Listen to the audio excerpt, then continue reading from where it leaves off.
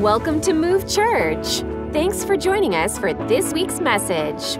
We pray this message will both move and inspire you to make a decision into an authentic relationship with Jesus Christ. This relationship is where you obtain freedom and will help value your purpose and give you the power to engage your world. Now to the message. How we doing, Move Church? We doing all right? Yeah, we doing all right? Good to see you. Good to see you. Praise God. Amen. It's good to be back and away for a couple of weeks, but we're glad to be back in the house of the Lord. Glad to see you. I want to look into the camera and give a big shout out to our Move Church family that's not here. Can everybody here in the building put your hands together and welcome our Move Church family? We miss you. We miss you. Amen. Wish you were here. Hey, welcome to week number 1 of a 3-part series that I'm calling Encountering God, a Heart of Worship. And so we're going to start a new series today around the season that we're entering in as of today, 21 days of prayer. And we're going to do a series on worship, really for the month of August. We want to just let God know that we just want Him more than anything else that we can get. Can I get an amen, somebody? Like we desire more of Him and less of us, and that's what this is going to be about. We're just going to focus for the next 21 days about setting things aside, putting things away, like reorganizing the list of our lives to make sure that God is at the top and there's nothing else taking His place. So I'm very excited about this season, about this series. One of my jobs as a pastor is to lead you, the church, through different seasons. And not every season is the same, right? Every season is different, is a little bit, and so the month of August, we're entering this season where we don't have a single event on the calendar. There's not anything like big or major that's happening, because we just want to make sure that as a church that we take this time together to go to the hillside where the good shepherd, Jesus Christ, would take his sheep, and He would take them and just teach them and lead them into the green pastures and the still waters. I want to hear from Jesus, and I want you to do that. And I want you to just come in contact with Him in a way maybe that you have not before. And so this is just going to be a time for you and I to just draw closer to Him, to refresh ourselves, to submit to God, seek God with all of our heart. And listen, I'm not sure that if you feel this way, but I don't know. This June and July tend to be some of the busiest times. Like we take vacations, and I don't know, these are the months that I feel like that I'm less connected with God than normal. Because what happens oftentimes, I don't know if it happens to you, but, we take breaks from our schedules, and many of us will take spiritual breaks too. And so what August is all about, and what we're doing with this 21 days, we do it 2 times a year. We do it in January as we're starting a new year, and then in August, after June and July and all the hectic, right before school starts, which school is moving up now. My son starts this week. I mean, that's crazy. It used to be September, but but we're still taking this time, right, just to dedicate and focus our attention strategically around this 21 days to let God know, God, I need to hear your voice. I want to be closer to you than I ever have been before. Amen. So I'm putting the busyness behind me. God, I need to hear your voice. Anybody wants to hear God's voice? Anybody needs more of God right now? Amen. And really that's what this 21 days is about, is just setting things aside, putting our schedules aside, readjusting some things so that we can prepare for what God has in store for us. And so you're going to see on the screen, about 21 days, we're going to be meeting, Monday night prayer is every Monday night, but during this 21 days, we just invite you, especially if you can't make it every night, other night outside of this 21, try to join us for 21 days of prayer every Monday night, 7 to 8, and then every Saturday during this 21 days, for the next 3 Saturdays, we're going to be meeting from 9 to 10 just to set this time aside to let God know that there's nothing more important than Him. Are you with me, everybody? Amen? And so over the next 3 weeks, during this encounter series, the focus is not going to be, we've got handouts for you. The focus is not going to be on the handout. It's not going to be on the teaching. I just want to create environments, and maybe you've already noticed that some things are a little different. We only sang 2 songs. Our worship service was cut short because we're changing some things up. We've got crosses at the front of the building. We've got a table in the back with communion elements. We've got candles back there. Jesus is the light of the world. In the Old Testament tabernacle, there was light. There were candles that were always lit. Jesus, we know, is the light of the world. And so we're going to create some space at the end of this message for us to take some steps and for us to take some moves that maybe we have not ever taken, right? And we'll be here to pray with you. You can come, and there's index cards and there's thumbtacks for you to nail issues or distractions or whatever you feel that you want to put on the cross. You will have that opportunity during the worship. We're just changing it up to let, just so that we're not just in the mode of going through the motions, but God, we're here because we want you. Hallelujah. We need you. We need more of him and less of us. Are you hearing me, somebody? So let me talk a little bit about worship. And I want to start off today with a statement. And I really want you to grapple with a statement. And I'm going to challenge you how you think about a little bit about certain things. And some of this is going to be tough. And I'm going to just tell you right now, it's going to be a bit uncomfortable for a lot of us. Just get ready for it. But there's a slide that's going to be here. Hopefully it's on the screen. And it says this: we all worship something. We all work. Like, even if you're not a Christian, you're worshiping something. Why you say that, Mark? Because God created us to be a worshiper. Amen. Like, you can't help it. And if you're not worshiping him, and if you're not prioritizing him, I promise you, you're worshiping something. Like, something is getting your attention. Is getting your admiration. Like, it may not look like it does at church with hand clapping and singing out loud. Worship is love expressed. And in fact, let me say it like this. Here's how I would actually define worship. Worship is our response to what we value most. Amen. Worship is what you put at the top of your list. Yes. So all of you, including me, have something that is really important to you. It might be you. It might be your job. It might be your money. It might be your career. It might be sports. It might be gardening. It might be shopping. Like, you have something that your life is devoted on and getting, like, you're thinking about it, you're dreaming about it, you're spending money around it, like you always want to do it. Something is consuming your mind. It's what you adore. It's what you long for. And I submit to you, it is what you worship. And let me be very clear. God doesn't mind us having other things in our life. He just has a problem when those other things get at the top of the list and replace him. Amen. Right? Because ultimately, we were created not to worship the things that he's blessed us with and the things in this world.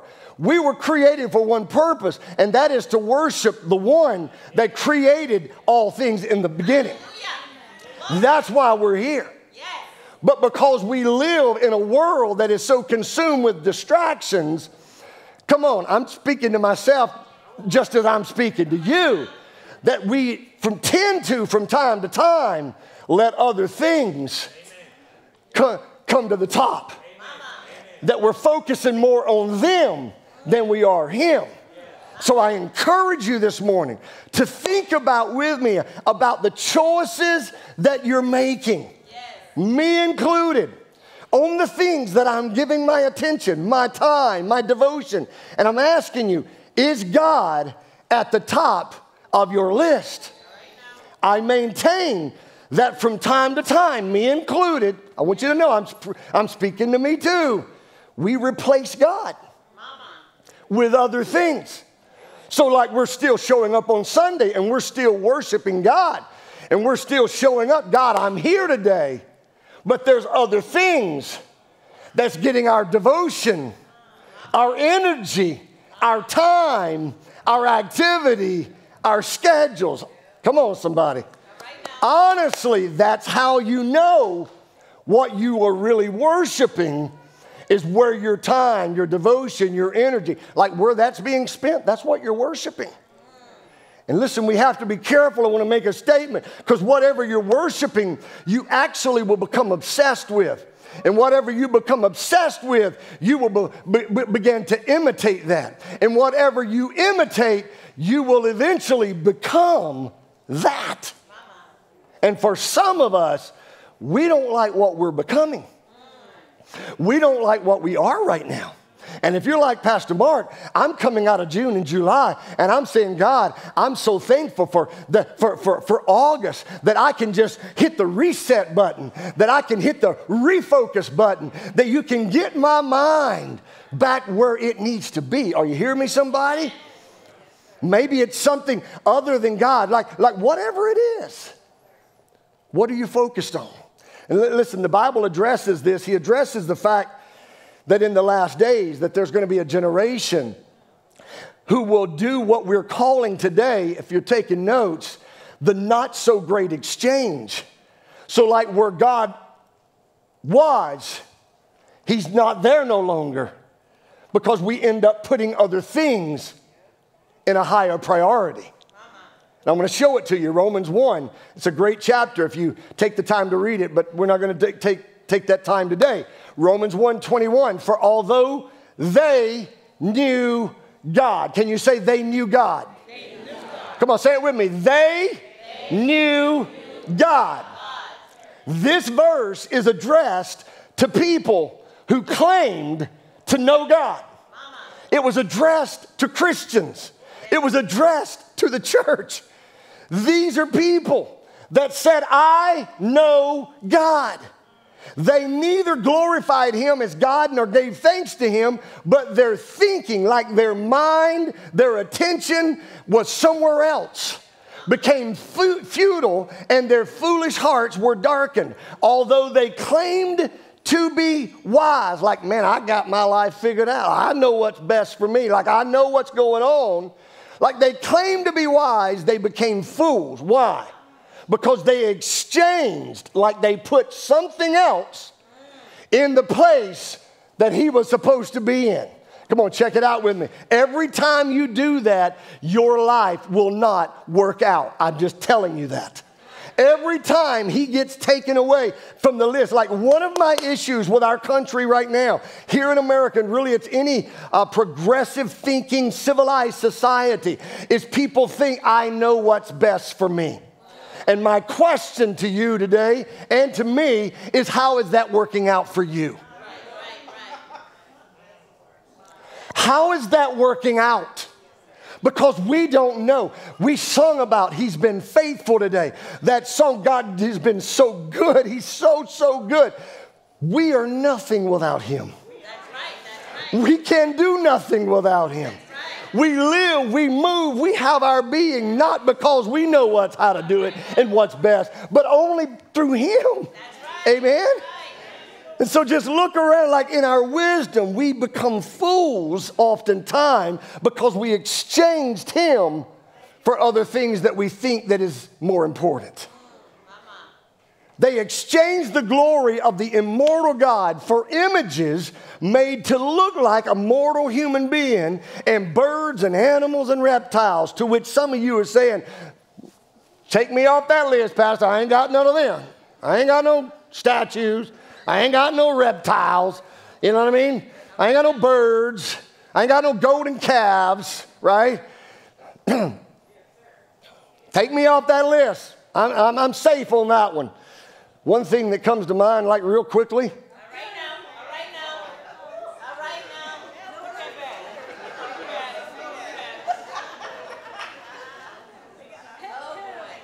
It ain't a golden calf. But we can't live without them. Are you hearing me, somebody? Like the first thing we do when we wake up, it ain't call on God. It's to see what's happened on Twitter and see what somebody's posted on Facebook. Help us, Jesus. Come on, I know this is hard-hitting. I love you, but it's August and we're going deep because we need God more than we need anything else. We need God more than we need anything else. I'd love to tell a joke.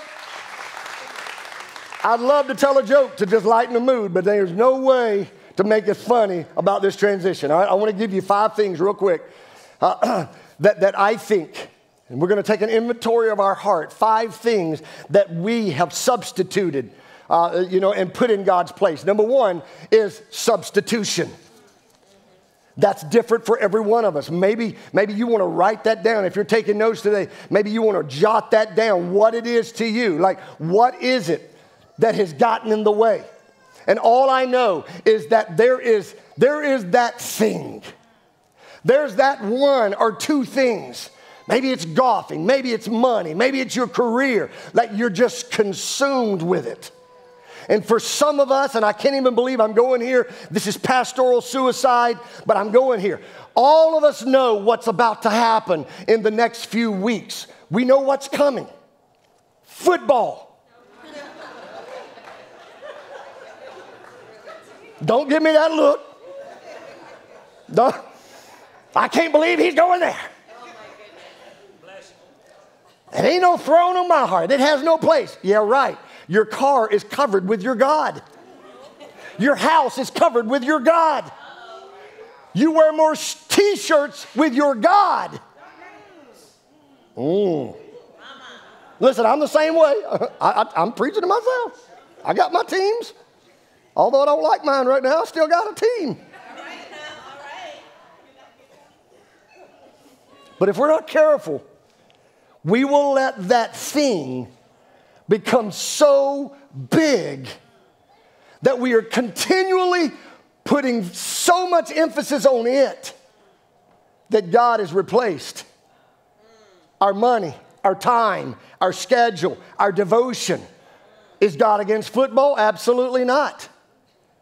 What God is against is when we let football become greater, more important, more talked about in our life than He is. Come on, I maintain this morning, I think it's a God. I think football is a God. I think many times it gets to the place in our hearts where it becomes this all-consuming thing. And listen, enjoy it. God says go ahead and enjoy it. But don't let it get to the place that it's greater than me. Amen.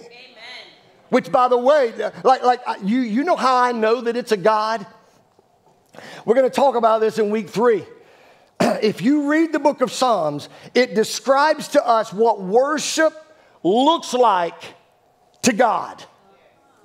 His worship, His language, clapping, shouting, dancing, hands lifted. Which, what I'm trying to say is Saturdays look more like worship than Sundays do. Come on, somebody. Deuteronomy 6:14. Do not follow other gods, the gods of the people around you. For the Lord your God, who is among you, He's a jealous God. And God is saying, man, I just wish that you would clap your hands for me like you do the Commanders. Man, I wish that you would show up 3 hours early for me. I wish that you would do a tailgate party for me.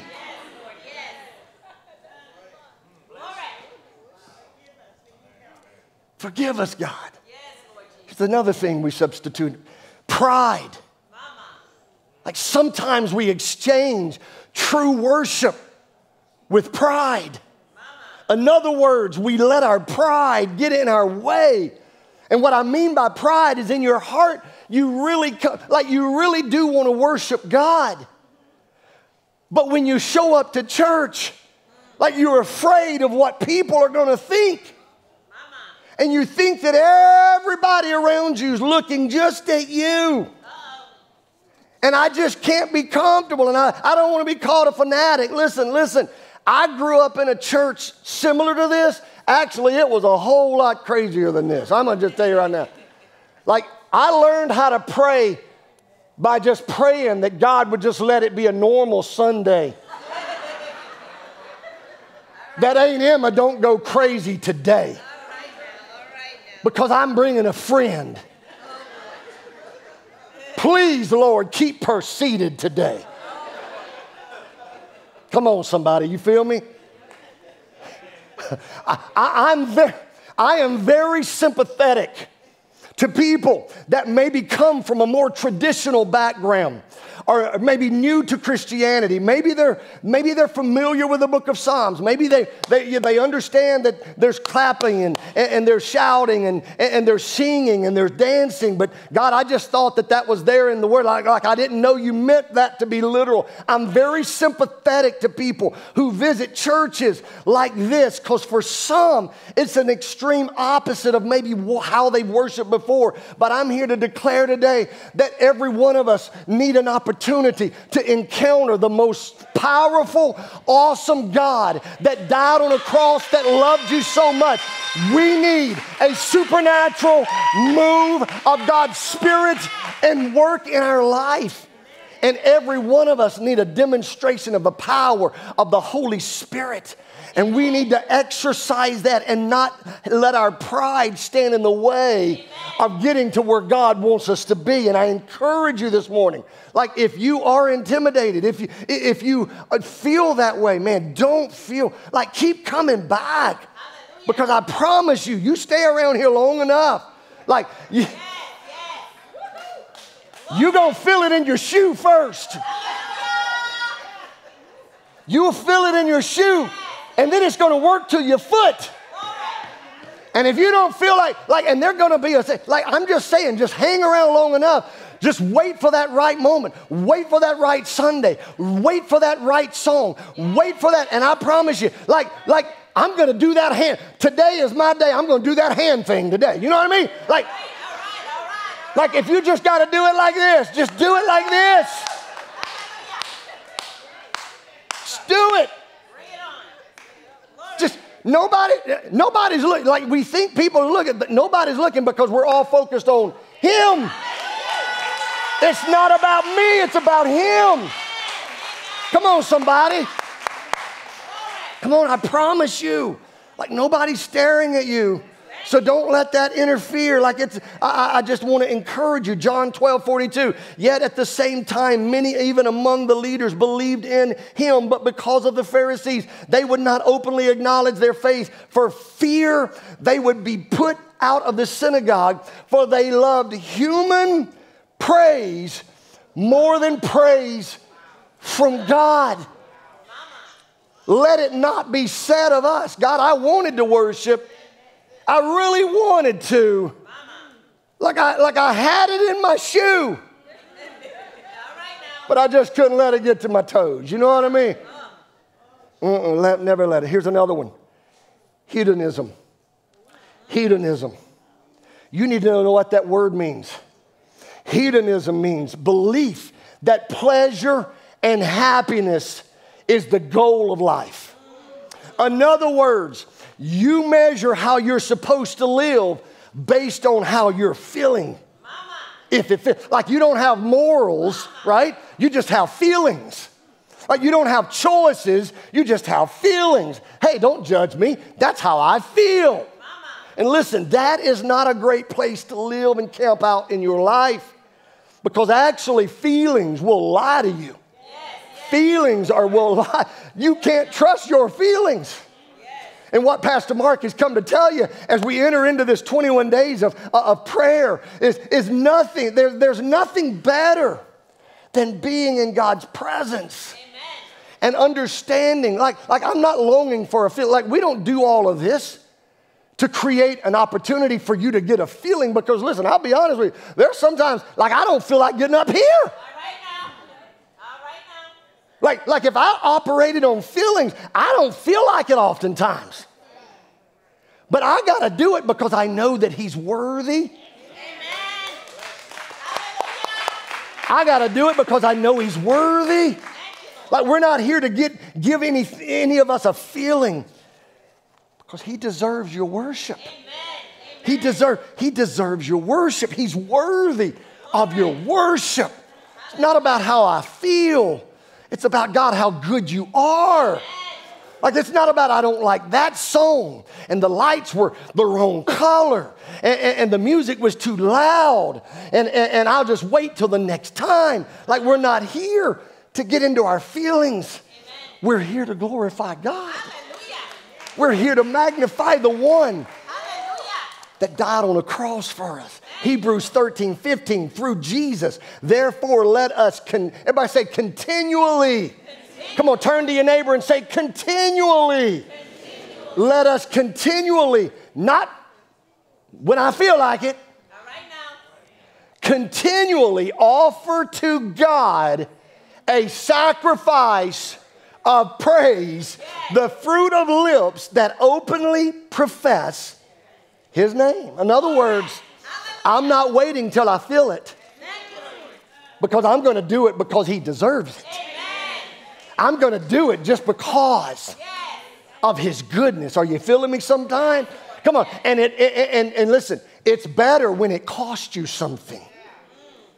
That's why he says, offer to God a sacrifice. What is a sacrifice? I'm laying something down. I'm giving something up. Are you following me? That's what God likes. I do it because he likes it. He created me to be a worshiper. He created me to want to lift my voice, to lift my worship to him. Here's another. The next word is not really a word, but that's what we do in Mississippi. You know, we make up words. Spectatorism. You know what that one is? That's believing that I'm worshiping just by showing up to church. Check that box off. I did it this week. Like, worship is not a service I do for God. Like, we call them worship services, but worship, like, it's not a service just by showing up.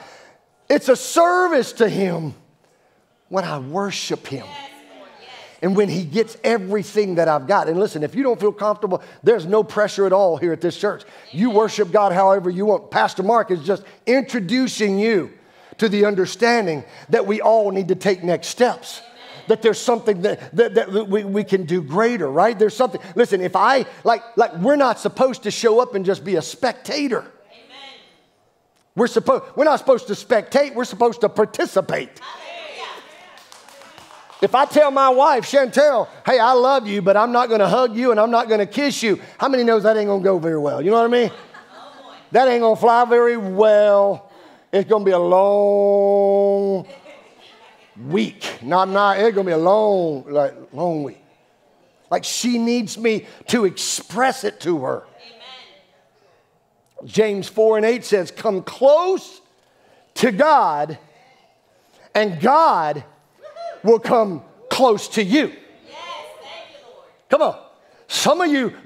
Some of you are waiting on God.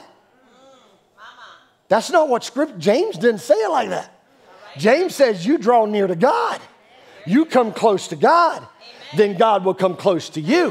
Right. Like, Jesus has already taken his step. Amen. He's already made his move. He died on the cross for your sins. While you were a sinner, he died for you. Like, he's made his move. And what Pastor Mark is saying is we just need to be ready. Like, he's already moved. We got to move. Like, if God came closer, let me ask you this. If God came closer to you in the month of August, would your August be better? Yes. Yes, Hebrews 10:22. Let us draw near to God with a sincere heart and with the full assurance that faith brings, like, whatever it is. And for some of you, like, you know, you just need, like, some of you need to get out of the bed early for the next 21 days and just, before you go to work, make sure that you set some time aside. Amen. to pray, read your word, devote your attention to him. Amen. Well, Mark, I'm not a morning person. Be a morning person for 21 days. Take a step. Amen. If it's uncomfortable, it's a sacrifice. God, I'm sacrificing Yes. because I want more of you and less of me. Glory. I'm sacrificing a sacrifice of praise.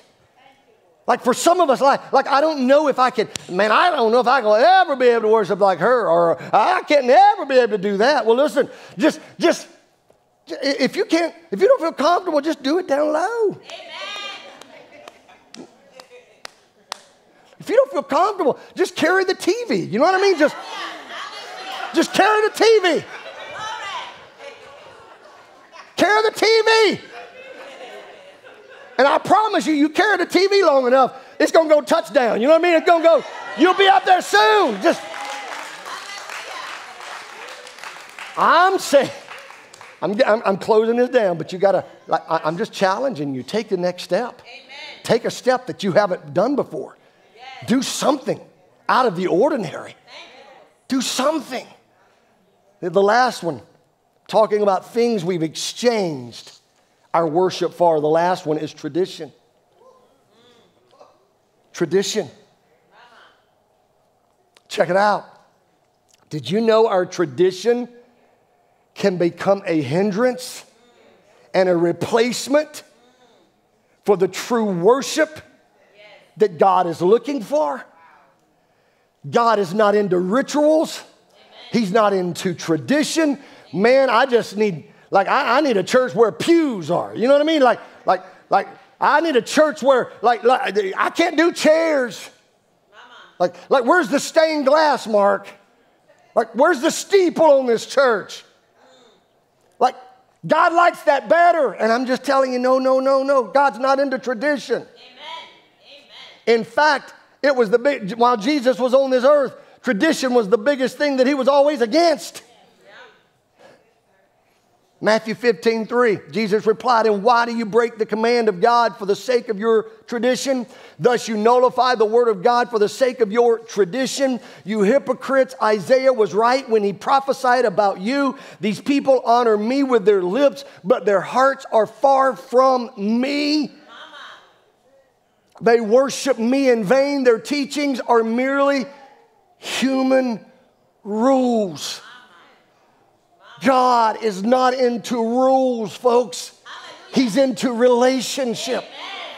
He wants a relationship with you.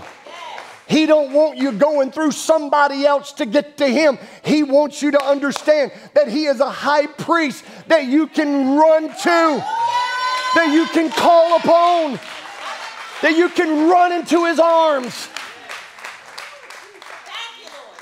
He will be your advocate. He will be the one that will help you, that will strengthen you, that will empower you. So what does God really want? What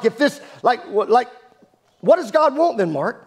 I'm got to wrap it down as the musicians come. What does God really want? He wants worship. Amen. I'm going to give it to you very simply. Psalms 50. David wrote it, but God said it. Are you hearing me, somebody? Amen. It's more of a prophetic psalm. Psalms 50 says, "I have no complaint about your sacrifices or the burnt offerings you constantly offer. But I do not need the bulls from your barns or the goats from your pens. I told you to do it, but that's not what I'm really after. For all the animals of the forest are mine, and I own the cattle of 1,000 hills.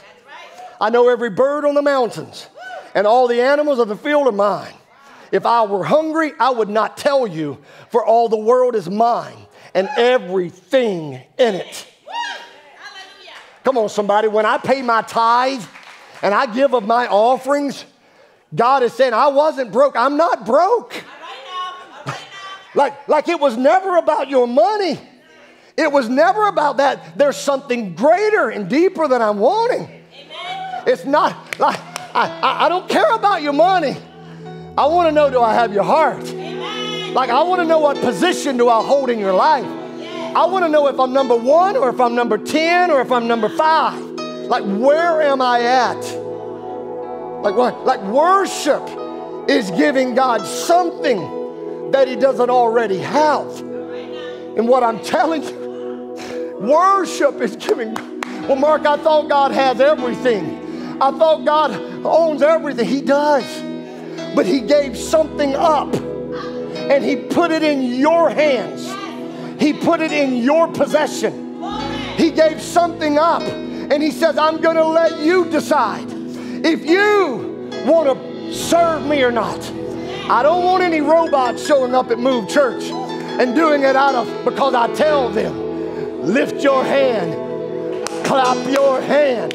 I don't want robots. I want it to come from deep within your soul. I want you to worship me with your heart, with your mind, with your soul, with your strength, with everything that's within you. I want you to worship me. Verse 13, you can be seated just for a moment. I got 2 minutes. Do I eat the meat of bulls? Do I drink the blood of goats? Make thankfulness your sacrifice to God and keep the vows you made to the Most High. Then call on me when you are in trouble, and I will rescue you, and you will give me glory. I want to give you 3 things very quickly. God wants you to begin your worship journey. Give God what he wants. Number 1, thank him with my sincere affection. Just be like when you wake up. Is God just interested in hand claps and lifting hands and like, is that what he wants? No. He just wants you to be sincere. Sincere affection. When you wake up and see that thing we call the sun, God, thank you. Thank you. I worship you. 2 Chronicles 16:9. For the eyes of the Lord range throughout the earth to strengthen those whose hearts are fully committed to him. Come on, let that sink in. He's looking, roaming to and fro. He's looking on this earth, looking for somebody that would be affectionate to him, that's fully committed to him. Here's the second thing. Offer him the control of my life. Just offer him the control. God, you're in control. God, it's Sunday. I want you to know you're number 1 before I do anything else this week. You're first. Romans 12:1 says, therefore I urge you, brothers and sisters, in view of God's mercy, to offer your bodies as a living sacrifice. A living sacrifice. Come on, say it with me. A living sacrifice. Come on, say it with me. A living sacrifice. Holy and pleasing to God. This is your true and proper worship. And then number 3, include him in your everyday life. Include him. Do not follow, Deuteronomy says, other gods. For the Lord your God who is among you, he's a jealous God. What does God really want? He wants your worship. He wants your heart. He wants everything. Like what he's really after, here's what he's really after. What he really wants, he wants a relationship with you. He wants a relationship with you. So here's what we're going to do. Every head bowed. As you stand to your feet, I'm going to ask you to stand and then you can sit. You can do whatever. But the worship team is going to sing. I promise you we're going to get out of here at the same regular time that we always do. But we're just creating space. We're creating opportunity.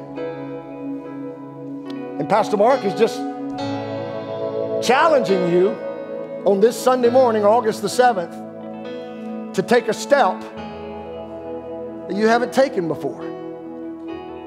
To worship him. Like, listen, we've got crosses, we've got pins, we've got tacks. If you know that there's things that's distractions in your life that's keeping you from where you want to be, we've got, come down write it on the card. You don't have to put your name on it, just write it, nail it to the cross. We've got our prayer team is coming. I invite our prayer team to come. We're here to pray with you. We got communion elements in the back for you to do your own personal communion. We've got candles that are lit for you to go. If there's somebody that you feel as you're praying that you want God's light to shine in their life, light a candle and for the light of Christ to shine and pray for over that person. Like we've got, just pray in your seat. If you want to kneel where you are, you can stand, you can sit. There's no pressure. But we're just going to turn our attention to God for the next few moments. We're just going to give Him a sacrifice. Is that all right, everybody? Let's worship. Thank you, Jesus.